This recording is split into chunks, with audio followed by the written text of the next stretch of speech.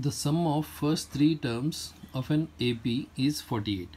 If the product of the first and second terms exceeds 4 times the third term by 12. So see, in an AP, if the problem is based on three terms, so let the three terms be, if the problem is based on three terms, take as A minus D, A and A plus D.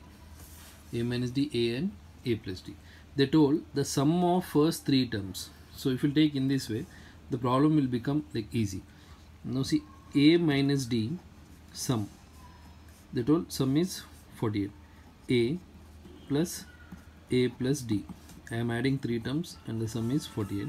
So D and D cancel. So 3 times A will be 48. So A is like 48 by 3. So the value of A is 16.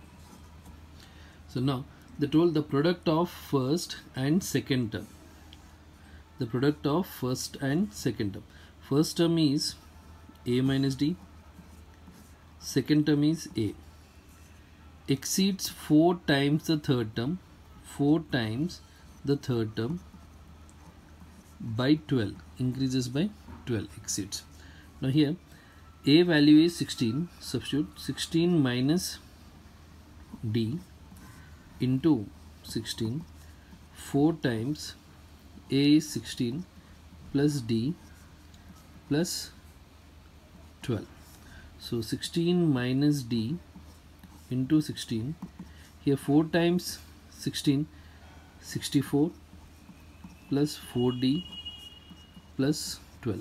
So here 16 times 16 is 256 minus 16D is 64 plus 12, 76 plus 4D. So now here 256 minus 76 is 4D plus 16D. Now 256 minus 76 is 180 equals 20 times D. So D value will be 180 by 20. So D value is 9.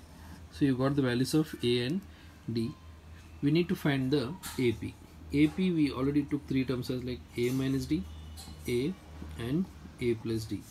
So if A is 16, 16 minus D, 16, 16 plus D. 16 minus 9 is 7, 16 and 25.